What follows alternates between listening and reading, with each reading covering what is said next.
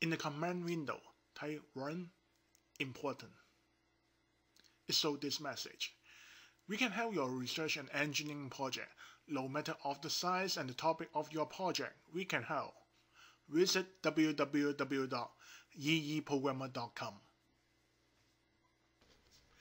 This is Marco Wu from eeprogrammer.com. I'm going to talk about these 5 functions. How to use these 5 functions to plot 3D graph in MATLAB.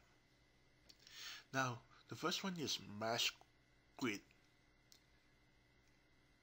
Now, what it does is it will create X and Y. The X and Y basically are coordinate for your 3D plot.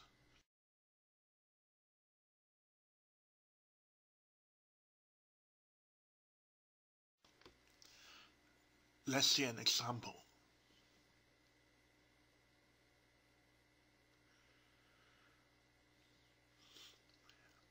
I want to create a coordinate set, and the range is -3 to 3 for X,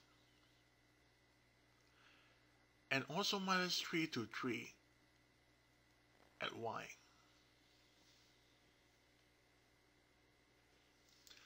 Let's open up the X value. You see basically the first column, all of them are -3, and then it is the Y value, the first column is the first row, all of them is -3. So it is create you the coordinate of X and Y.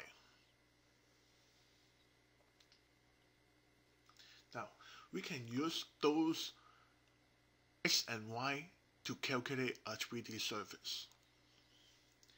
I call it a W. Assume this is my 3D surface equation.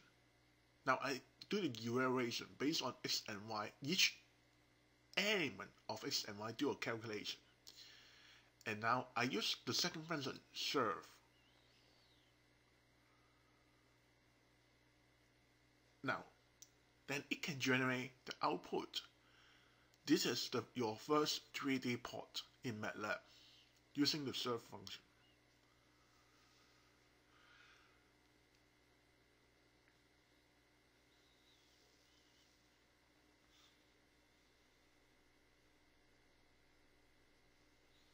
Now I'm going to talk about the second function, contour.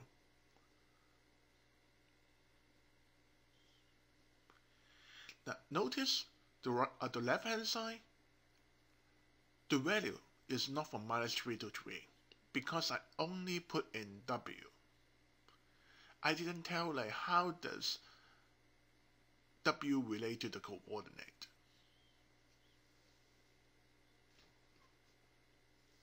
Now I do it again by input X and Y, and then you can notice the coordinate change to -3 to 3.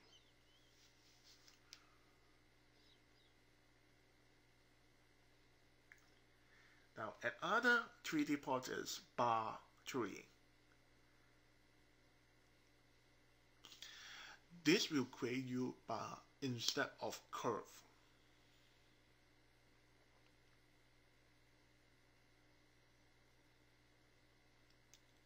You can rotate the bar 90 degrees. Oh, sorry, typo.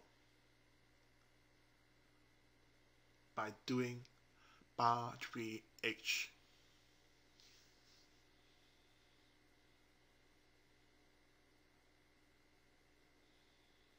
The last function I'm going to talk about is plot3.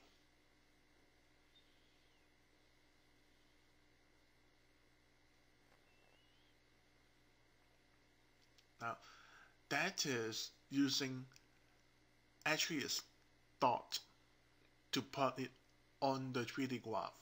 Now, how can we say for sure it is dot? Because we can change the dot to star.